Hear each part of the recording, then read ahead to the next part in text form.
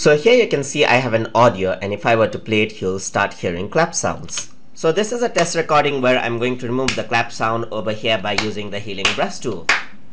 So what I want to do is I want to remove just the clap sounds. In order to do that, I can use something called the healing brush tool.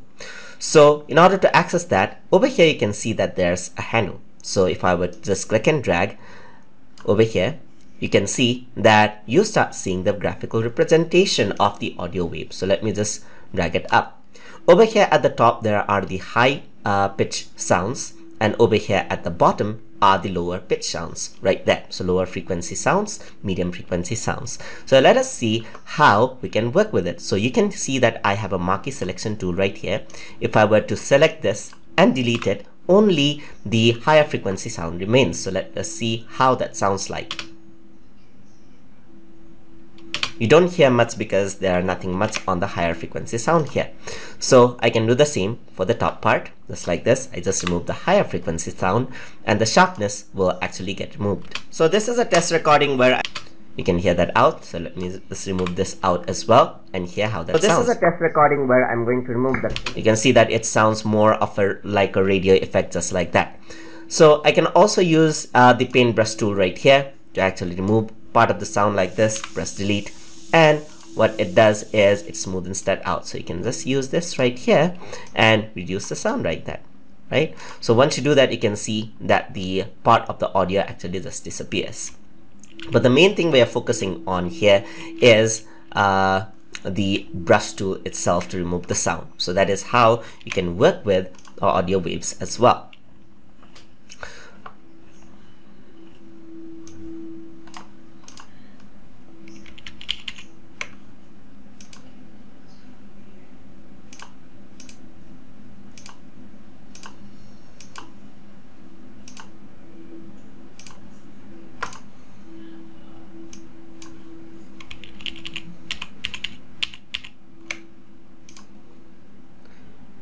So here you can see that I have an audio clip with a lot of clap sounds.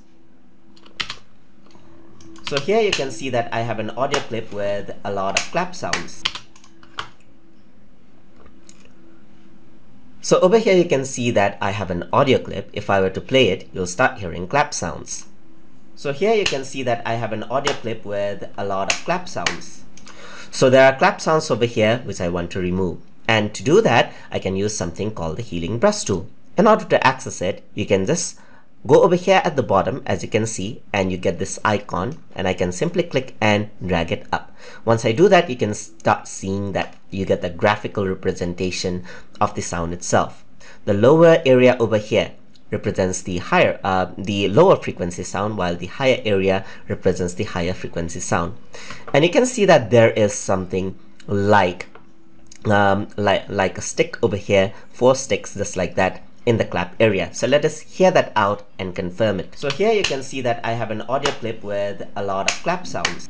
So where it is sharp and it is standing up like a stick, you can hear that there's clap sound. So if we have a chance to remove that out, the clap sound will be reduced. In order to do that, you can go over here at the top and there's a spot healing brush tool just like this. You can adjust the size of the brush right here by clicking and dragging, or by entering the value by clicking on it. For example, I can make it 50 pixels just like this. I can also increase and decrease the value by pressing the large bracket keys right there. So I can also go over here, and what I want to do is remove this part. So what I want to do is, this is an automatic healing brush tool. So let me just click and drag, and it'll smooth out that area just like that. So it is smoothing it out, as you can see, and you can see that the clap has been removed, and there is some line still remaining over here. Let me just drag it across, and let's hear how that sounds like. Alright, so let us hear that out and see if the clapping sound has been removed. So here you can see that so it is not perfect, but you can see that the clapping has been significantly reduced. So let us do the same for this one. Right, so that has been removed. I have an audio clip with, so it sounds like a tuk, but the clapping has been removed. Let's do continue the same for all. Right, And let us hear the final result. And you can also see that the audio waveforms changed. So here you can see that I have an audio clip with a lot of clap sounds. So it may not be perfect, but it did help us to reduce most of the noise right here. So you can see that there's still a bit of an issue over here, which you can manually adjust later on, just like this, to make sure that it does reduce a bit. You can see that. So that is how you can use Healing Brush tool to remove clapping sounds and other noises inside of Adobe Audition. So hope you guys learned something as always, and as always, please like, comment, share, and subscribe.